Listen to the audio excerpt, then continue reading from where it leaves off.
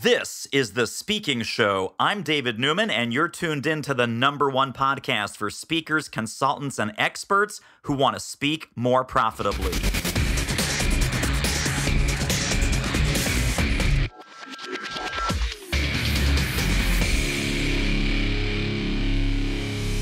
My guest today, the awesome and amazing Shell Brodnax, who is just an international woman of mystery, founder of RESA, and we'll hear more about that and the RESACon, real estate staging guru, author, speaker, like I said, international woman of mystery, Swiss Army knife. Welcome to The Speaking Show.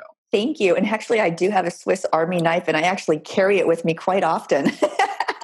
How did I know that? You got to be prepared. It actually fits in my saddlebag real nicely, and you just have to have it out when you're on a trail because you never know when you're going to need it. I love it. Absolutely right. And we'll also talk about your book a little bit, the Becoming Cowgirl book, and we'll talk about home staging and all kinds of other fun stuff. Let's start with kind of your professional journey, because it's, the long and winding road always makes perfect sense in hindsight. What were all the professional adventures along the way to what you're doing today? And then we'll talk about what you're doing today and how all of that fed into it. Absolutely. And great question, because let me tell you, my past, I started working when I was 16 years old. And the first time I tried to work, I was about 15 and a half. And I walked into a company called the Energy Clinic. And that was a solar company back in the 80s before the tax rebates were taken away from everybody, and everybody was buying solar. It's not a new thing, people. We did it in the 80s, just so everybody's clear. It was very, very, very hip back then. I walked into this company. My mom happened to work there, and I walked into what we called a phone room, and it was literally people on dial phones, picking them up, sitting and chain smoking at their desks and making little tick marks on paper, calling people one after the other, just smile and dial for hours at a day, and trying to book solar appointments for solar reps. And so I went in and I just made a comment to one of the salesmen. And I said, well, I don't know why they're saying it that way. Why would she say it that way? That's the dumbest thing I've ever heard. She should do this, that, or the other. And so I opened my face at 15 and a half years old, and lo and behold, everything that I thought came out. And the guy just looked at me and said, oh, really? You think you're all that, do you? You really think you can do that? These people are feeding their families and they're twice your age. What do you know? And I'm like, well, I think I could do a better idea. Because I bet you can't do a better idea. I give you 5 phone calls. You won't do it. And I looked over at my mom, and my mom looked up at the guy, and she's like, you have no idea what you just got yourself into, guy. And I said, seriously, Mom, can I take this bet? Because he bet me $100. I couldn't do it. My first phone call, I booked the appointment with Lauren Green from Bonanza. And the guy did just that, just what he did. He's like, that. I'm like, there you go. And he said, oh, that's beginner's luck. I bet you can't do it again. I'm like, double or nothing, because I need a new pair of shoes. And he said, yeah, I'll give you double or nothing. I walked out with $300. I booked 4 out of 5 appointments, 15 and a half years old. I had a job. They wouldn't let me start. They hired me, obviously, but said, you can't start for 6 months. You needed work permits back then. And that's how it kind of started. And I immediately, got into a supervisory role within a year, and everything just kind of started taking off. And I started out in student loans, where I became a private investigator, tracking down people that owed debt. And then I moved into the rental car damage industry, being a private investigator for that as well. And then kind of once you get to the point where there's nothing you can't find, there's no stone that you can't unturn, and you find everything, it's no longer a challenge. So I got out of it and got into the staging industry. Wow. So now let's fast forward. You're in the home staging industry, and you're out there as a home stager. No, I started. Nothing good could actually happen to your home if I come and stage it. So let me say that up front. So, not my forte. I can do it. Let me rephrase that. I can do it. I just don't enjoy it. I don't love it. It's not my passion, but building the businesses and mentoring the people, all of that is my passion. So I actually started out selling home staging training programs to people who wanted to become a home stager. And I was with that company for about 6.5 years. And I just kind of got to the point where I'd done all I could do. The owner wasn't going to sell it. There was no more growth opportunity. So I left. And when I left, I did start a staging business, and I had it for about 4 months. I had more business than I knew what to do with. And I couldn't stand going out and actually doing the actual staging work. So I thought to myself, what is it that I want to really do? What is it that I love to do? And the universe literally just threw start a trade association in my path.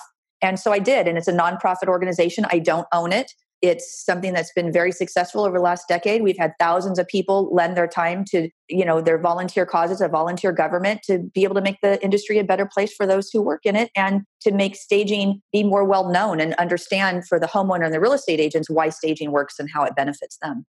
And so that was the beginning of the Real Estate Staging Association. That was it. Affectionately known as RESA. And when you say it presented itself, how did it present itself to start the Trade and Professional Association for your entire industry? Great question. So way back then, we didn't have a trade association. We had one organization that I used to work for that had kind of an association set up, but it was only for their members. It didn't service the rest of the people in the pie. So I saw their little sliver, and I saw the rest of this. And the feedback that I was getting, because I was well known in the industry, I was literally being inundated with email after email. We need something for us. We need something to bring everybody together, to have unity and to make us an actual industry. Because before we were very segmented. Somebody had a designation over here, this designation, and then this group of people had another one, and nobody was doing everything together with unity. And I said, if you want an industry, you really have to be united. And that's how it started. And then because this is pretty big now, right? You've got 2,000-3,000 members? Yeah, we are sitting around 2,100, 2,200 members at any given time. We've been in business for over 10 years. We have an annual convention and a buying group and a couple other events during the year. And we have over 50 chapters nationwide. And there's a lot. Yeah, it's pretty big. And there's also your Staging to Sell program. That's got some continuing education. It does. I wrote a program called Staging to Sell, What Every Agent Should Know. So anybody who's a real estate agent that needs to renew their license, they have to take X amount of continuing ed credits every year, every 2 years to renew their license. So I wrote the program, and we have it approved in 17 different states. And we have over 50 instructors that teach the program, and they teach it to real estate agents so they can get their continuing ed. And when you said that you don't own it, well, obviously, I guess no one owns a nonprofit, right. But you're on the board, you're the executive director. This is your full-time thing, correct? It's my full-time thing. I'm a paid CEO, so I'm not a voting board member because those are separated for checks and balances, but we have a volunteer board of directors. So yeah, theoretically, if I go rogue and I completely lost my mind, they could fire me. But we're hoping that I hold it together a little bit longer and make sure that doesn't happen. And I don't own it, but we do work closely with the board of directors. So they help set the goals and the direction for the organization. And then the staff carries it out. So let's talk about the event. And we're going to go a little bit kind of behind the scenes here, right? Because as the executive director, as the CEO of the association, you and I first got connected. Well, first of all, you sent me a very kind note about an email that I sent out. And you're like, David, we have to have you speak at our event. And we had some back and forth about that. And just, for the record, it didn't work out because you chose this fantastic woman who's like the most successful woman real estate agent ever, correct? She has been named as Forbes' richest self-made woman in real estate. Absolutely. Right. Dottie Herman. There you go. So clearly I couldn't compete with that. But the first lesson that I'll share with our listeners, I'd love your take on this also. Every time that I found out that I'm up against someone else, win, lose, or draw, it's always someone completely different. It's not like, we were evaluating 17 marketing speakers and 16 of the, it's going to be, you want to put butts in seats. You want to have some name recognition. You want that person to deliver great value for your members. Depending on where the association is or where the industry is, there's going to be some topics that are more relevant and that are more in demand right now and different from last year and different from what's going to be hot next year and so forth. So when you think about speaker selection, and you've had some great speakers in the past too, because I know we talked about that, and feel free to drop some names there as well. What is the speaker selection criteria among some of those things that I mentioned, what your members are asking for, industry trends, kind of having a name draw to put butts in seats? Walk us through sort of the mental checklist that as the CEO, you go through with speaker selection. Absolutely. Happy to do that. So we poll our members and we need to know what the temperature is in our own industry. So for many years, we actually have had marketing experts before. And at that particular time, it made sense because the what I like to call the gripe of the industry was really about marketing and exposure. So we had him come on and he was great. We actually had him back a second time a couple years later. And he was in the running this year. And share that name. Let's give that person some love. David Avron, visibility coach. Avron, you're killing me here. He's a buddy of mine. You're killing me here. He's awesome, right? And really is. He's great. I found him years ago, and he's got a new book out too. And we were like, oh, this would be a good one. But it just right now, it just didn't fit in. So that's the one thing I really want speakers to know. I think a lot of times speakers, you submit someplace and you don't get it. Don't be upset over it, because it's exactly what you said. It's just that for whatever it was on this particular thing, it's just not the direction we were looking for. It doesn't mean that you weren't great. It just didn't fit into our particular program. So we poll our members every year, and we do a lot of HGT for celebrities over the years, which are a draw because they've got the name recognition. But over the years, some they're great, and some are what you would consider more talent. Like this last year, we had Vern Yip from Trading Spaces. He was amazing. He's an actual interior designer. He gave a lot of value to our members, and they really learned something from him. So when we poll people, say, do you really want a celebrity, or do you really want somebody in business who's going to teach you something? Overwhelmingly, they said, we want to learn something. We really want a takeaway instead of, the celebrity photo op type of a thing. So if we can find both, it's great. But this particular year, we went with Dottie Herman, and it was a great selection. We're excited to have her, but we just kind of look at how everything fits into whatever the current gripe is of your particular industry, and hope that it makes a good fit.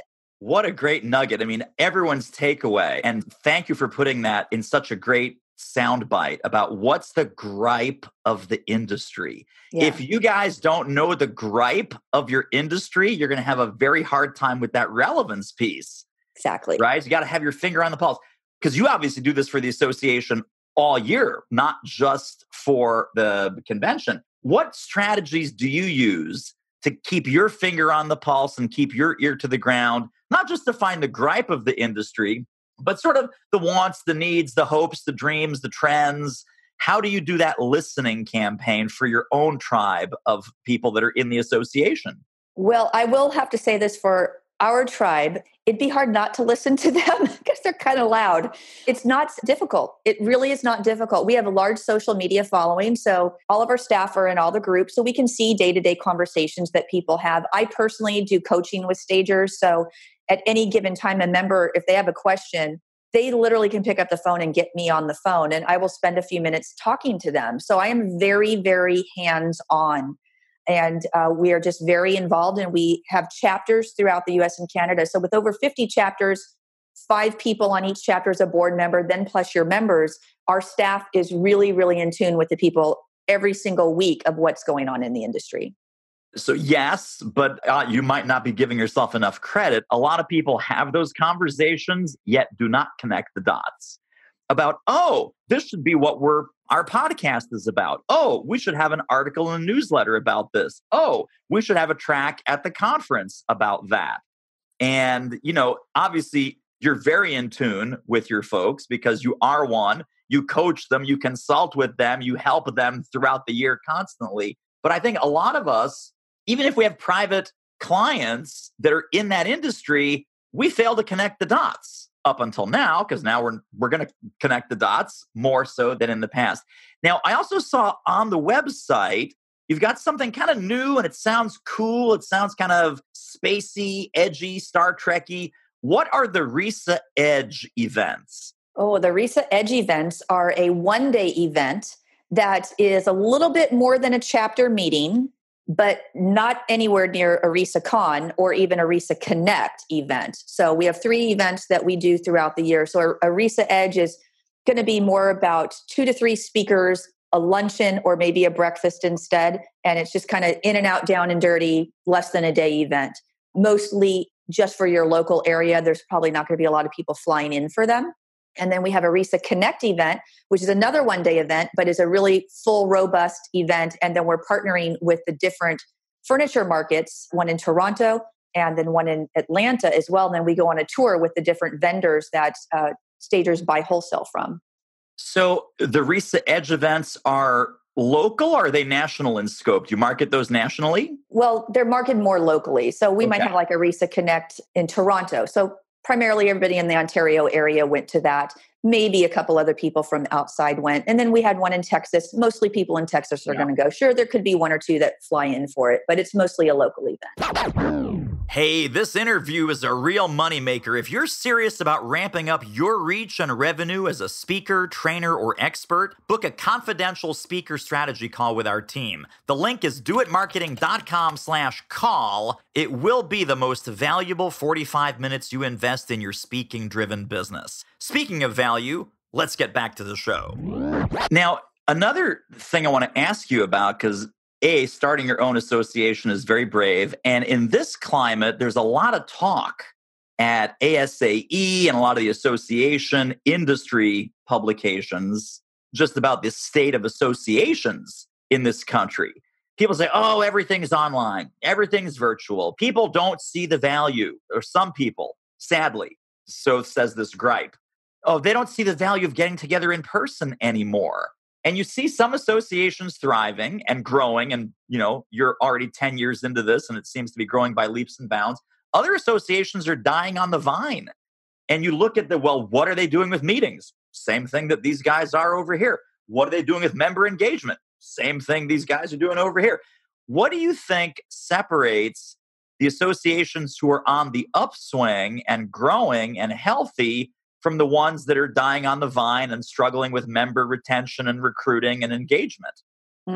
Well, without specifics, it's really hard to comment. But in generalities, you really just have to hone in what's working, what's not. You got to do that autopsy on every one of your programs. What works, what doesn't work, what are we going to do better next time? And then really engaging your members. Every single thing we do at RESA has typically come from a member idea. A want, a need. When you go to real estate, you have buyers' wants and needs. We have members' wants and needs. And we ask them, and we do poll our members, and we are just very in tune, and we're just always in the middle of it.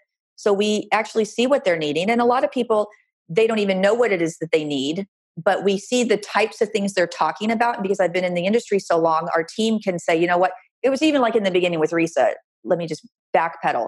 Originally, when I founded RESA, nobody came to me and said, Shell, we need you to start a trade association. But it was, we need unity. We need togetherness.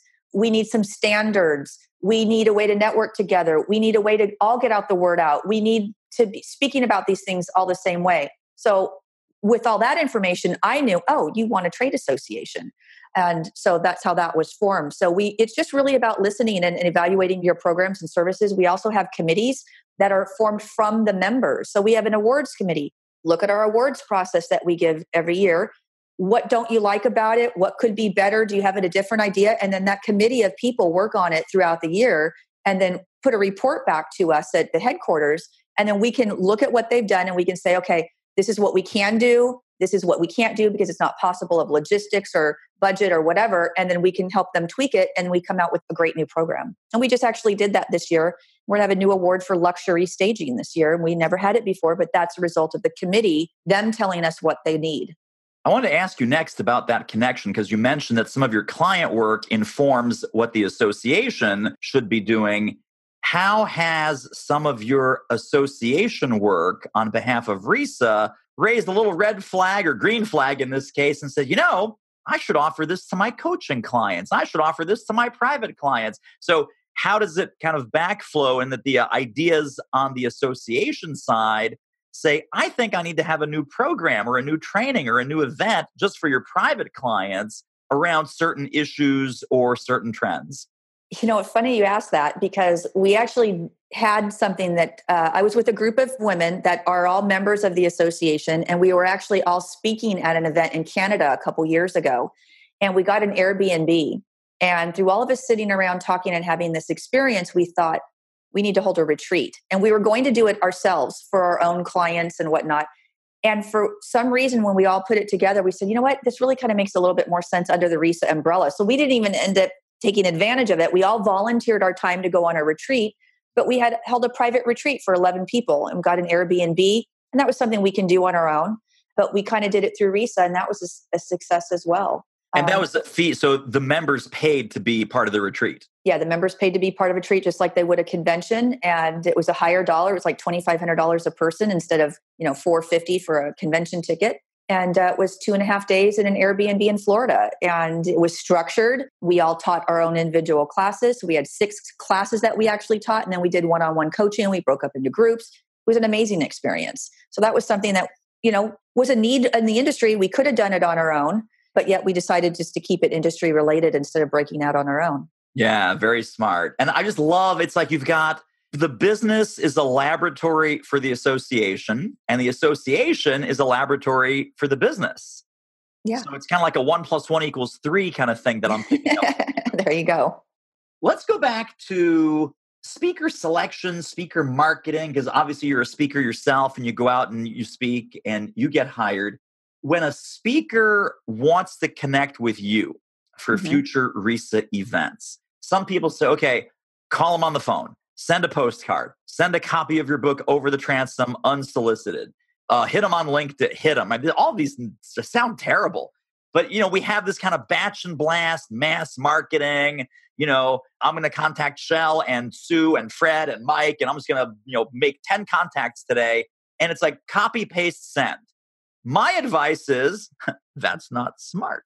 What would your advice be if people want to connect with you as the CEO of your specific association? What is the best approach / sales process that you would welcome and that would not turn you off or make you go, no?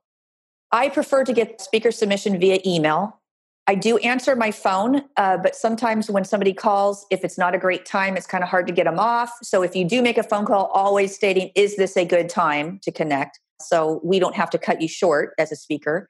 But when I get them in an email, because I'm a speaker as well, so I get that, it's a numbers game and that people have a tendency to copy and paste and send and send and send. But it's a numbers game, but let's make those numbers a little bit sweeter and slant it a little bit more towards your side as a speaker, where do your research about where you're going to be speaking. Who is your audience? Because you can have your template that you copy and paste, but if you're not switching out some words, and when you do switch out the words, make sure it's done correctly, because if you leave one out, then people know you're just switching out the words. Do your research a little bit. I've seen a few speakers recently send some video messages, which I thought were actually kind of cool.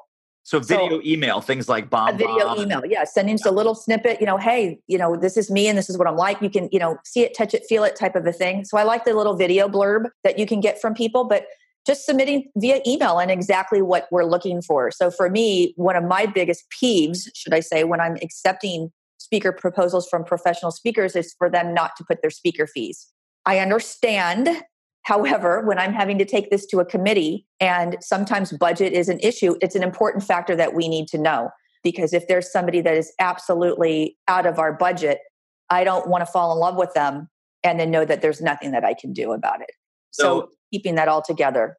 For sure. What I was going to say, not to be cynical or mean, sometimes speakers don't put the fee into the email because speakers don't know what their fee is or don't know what the fee should be. So I remember very clearly a client came to me and was totally confused before our work together. She says, David, I just don't know. In the last 12 months, I've been paid $1,500 and I've been paid $15,000. I don't know where my fee actually should be. You tell me.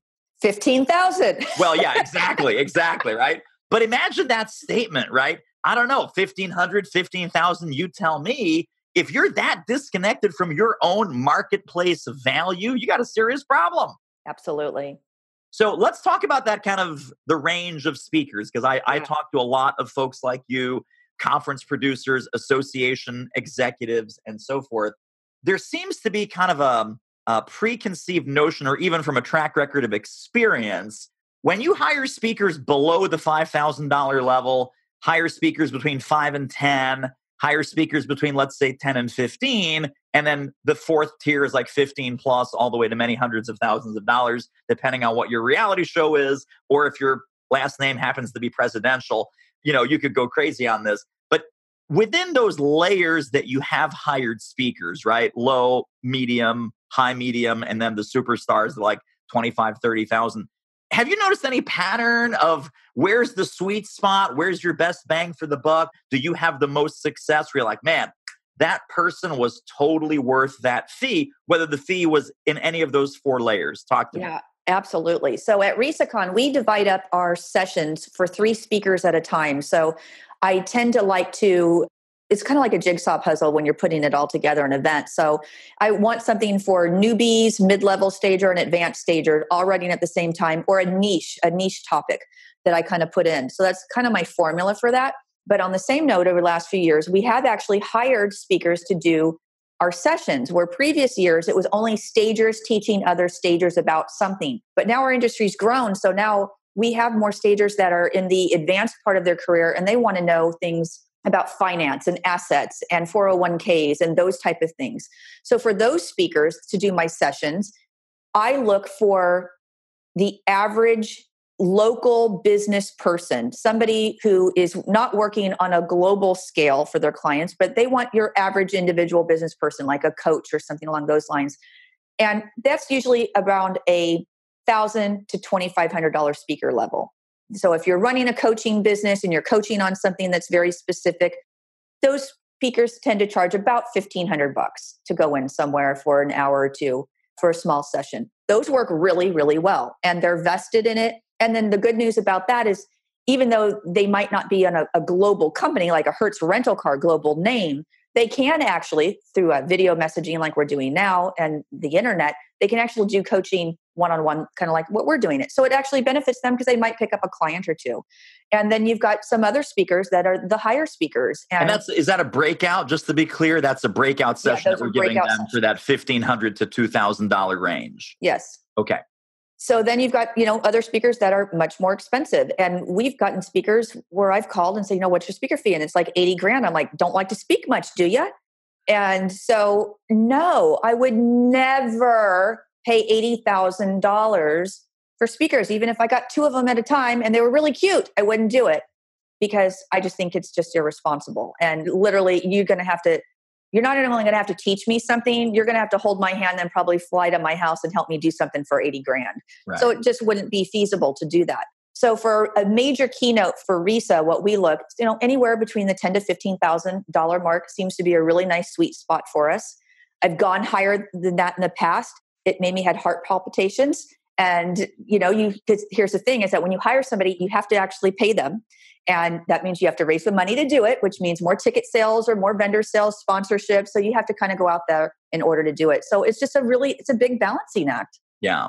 The best speakers that you've worked with in this particular arena I'm about to ask you, which is the ones that have really helped you with the marketing, the ones that have helped you with putting the butts in seats, getting extra attendance, getting extra vendors, getting extra advertising or sponsors or exhibit. You guys have exhibit space, right? Yeah, we do. So people that are helping you fill your marketplace. What can a speaker do who's listening to us right now that says, I don't want just my session or my keynote to be a success. I want to help Shell make this entire event a success. And months before the event happens, I'm going to help her recoup my speaker fee so that my fee is like, oh my God, this guy got another 30 attendees at whatever, $1,500. They helped me land a big sponsor for $20,000. They got us 4 extra trade show booths because they did something to help you market the event, pre-market the event. What are some ideas that you've either seen speakers offer you or that you've asked them to do to help you in this area? Great question. What I've been doing with our speakers is I interview them, kind of like what we're doing today. I have a show called Stager Talk. And so every speaker, even the session speakers, come on an episode of Stager Talk. So we do 30, 45 minutes, a little bit about their session, what it's going to bring to the table. We also have social media graphics. So we do ask them to go ahead and share it on their channels as well. But a special video message, a one-on-one, a 30-second, 60-second video message. Hi, I'm this great speaker. I can't wait to speak to you at RESACon. I'm going to solve all your problems and a bag of chips while you're there. Please come out and see me. Let's get that out on social media as well. And then we can also use that in email blasting. So the direct communication from that actual speaker really goes a long way. And then something else that's really important that I think that a lot of speakers I have resistance to, and I, as a speaker, I 100% understand the resistance. However, you're getting paid $10,000 or more with a nonprofit company where these hundreds of people are coming primarily and they want to see you stay for a photo op. Oh, yeah. And don't limit it, because most of the speakers limit it to 20 to 25 people. And I get why. I get it. I understand why. But when you've got hundreds that were there and all these people are just dying for a photo with you so they can put on their social media, that means the world to people. And it's that extra little added touch. It's a value add that any speaker can do. And as an event planner, you have to make it quick. So I've got that system down as well, where we form a line and it's boom, walk up, smile, shoot, boom, walk up, smile, shoot, next. And you move them in like you're herding cattle. And it works, but that's a nice ad for somebody to do. Super quick commercial break. Isn't this interview amazing? If you'd like to get more ideas on how to start or grow your speaking business fast, pop over to our free training at doitmarketing.com/webinar. Let's talk about after the event, and I'm sure you've noticed this as a speaker. I'm not sure if you're guilty of it as a meeting planner. I know when I do my events, I can be guilty of this as a meeting planner. Before the event, the speaker emails or calls or, hey, Shell, quick question about whatever. We get back to them like nobody's business. The second the event is over, you start looking at your chair. It's like, am I dead? Is this like the Sixth Sense movie? Like, am I really here? Your voicemail goes in a black hole. Emails go unanswered for weeks. They loved you. Don't get me wrong. It's not like it was a train wreck. They love you, but they're either so busy or they're so behind because of all the event planning that led up to the event. What can and should a speaker do right after the event that would help you extend the value of the event to the members that were there, and then make the members that missed it say to themselves, oh my gosh, I can never afford to miss another event because that sounded awesome. So what's a good follow-up strategy that you would like to activate your speakers to help you with to either tie a ribbon around the last event or get people salivating for the next event? You know, I think a follow-up video message from the speaker is always a great add-on, that they can actually speak to the audience, that we can distribute to our members. You know, thank you so much for having me. I learned so much. It was great being there. It's just a nice added touch, like a thank you card. I think a lot of times speakers want feedback. And I think that as an event planner, if we can give the feedback in a, within 2 weeks, because that's usually when you poll everybody, you can get a good sense of everything within a couple weeks to be able to give this feedback as well. And just for the speaker and the event venue themselves, just to have a really positive relationship. So it's great that we're all working together up until, and then when the event goes, it's like now the relationship is over. Just to extend even, the next couple weeks, let's just stay in touch, a couple emails, niceties. That way, the event people, I'm remembering you as a speaker, that doors continually open. You can refer as a speaker. We can refer the speaker to somebody else. And it just kind of helps maintain a relationship. Do you value, and this is just a totally honest question, there's no right or wrong answer. And if it's no, it's cool, then it's a data point. I recommend that immediately after an event, a speaker reconnect with the person that hired them and said, Shell, just like you said, fantastic event, so great to be with you. Let me share with you 2 or 3 folks that you really have to take a look at for next year, because you're probably not going to use me 2 years in a row. Right. But my buddy David Avrin, my friend Heather Lutzy, my buddy Jeff Ram, these are all fantastic speakers, different from what I do, but if you loved me, you will love them. Is that kind of thing welcome? Or are you like, listen, dude, I've got my own speaker thing going on. Thanks, but no thanks. How welcome is that? Oh my God, I'd be jumping up and down. That would be amazing. That I love.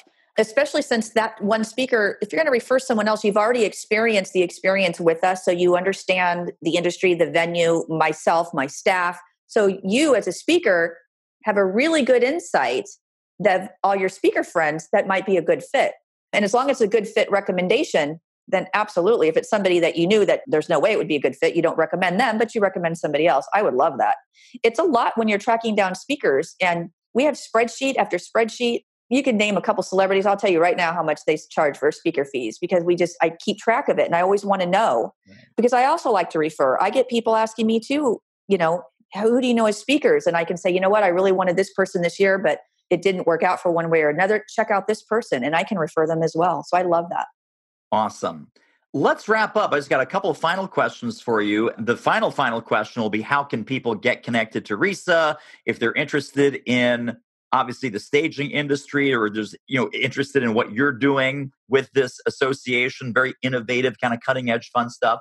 Question before that final question is, if folks were to take one central idea from our conversation today, what would you hope that would be? Oh boy. Give the people what they want. Give the people what they want. If you're running an association, really get in tune with your members and do what you need to do. Now, let me preface this by saying, don't allow one or two people to bully you into doing something that they think is good, because I've made that mistake. Don't ever do that. I will come over, I will find you, I will smother you with a pillow if you do that as an event planner. I promise you, I'll be your accountability buddy on that. Don't ever do that. But when you see it, the same issues are popping up time after time after time. Give the people what they want.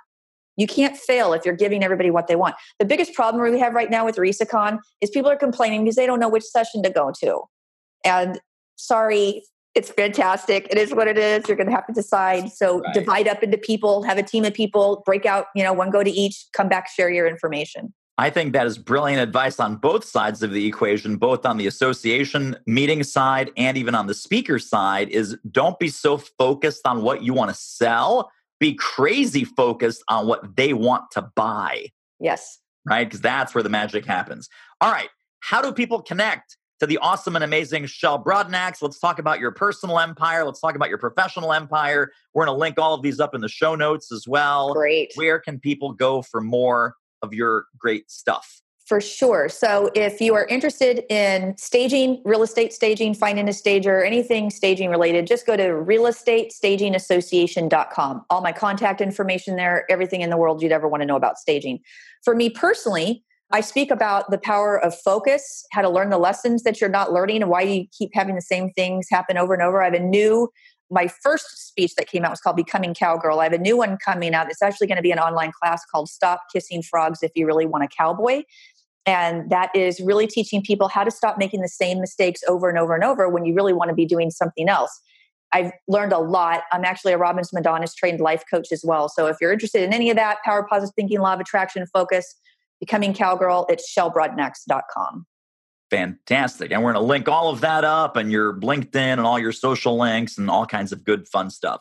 So this was so awesome. Thank you for being on with us. We have to have you back. We'll have to have a debrief sort of after the next big event. And I just can't wait to see where you take this association. I'll tell you, it's very brave to be running an association, not just running it, but growing it in this climate. And you seem to be just going through and taking no prisoners. And it's a huge, huge success. Well, thank you. It's certainly a labor of love for sure. I've started when I thought about this the other day, I've actually started 4 nonprofit organizations in my lifetime. And something that I really recently discovered about myself, my soul's purpose is really to lead people through leadership and unity, and to, gather people to do things for the greater good. And I've been really fortunate in my career that I've been able to do what it is that I like. And like I said, with 4 nonprofits, when you're constantly starting a nonprofit organization that benefits other people and doesn't benefit your own bottom line in your retirement pocket, you're either a little bit cuckoo or you're really loving your industry and what you're doing. So a little bit of both.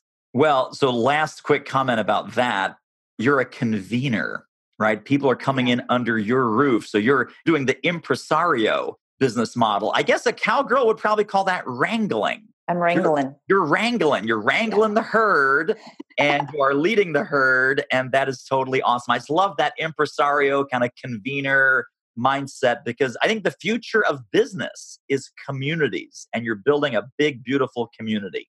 Thank you. Well, I certainly love it. And sounds like the people are too. Our retention's up, new memberships up, everything's going great. And we're super excited for 2019. Well, that wraps up another episode of The Speaking Show. Hey, tell you what, if you like us, rate us and review us on iTunes. Subscribe. Tell a friend. Go grab the notes and downloads and extras at thespeakingshow.com. See you next time.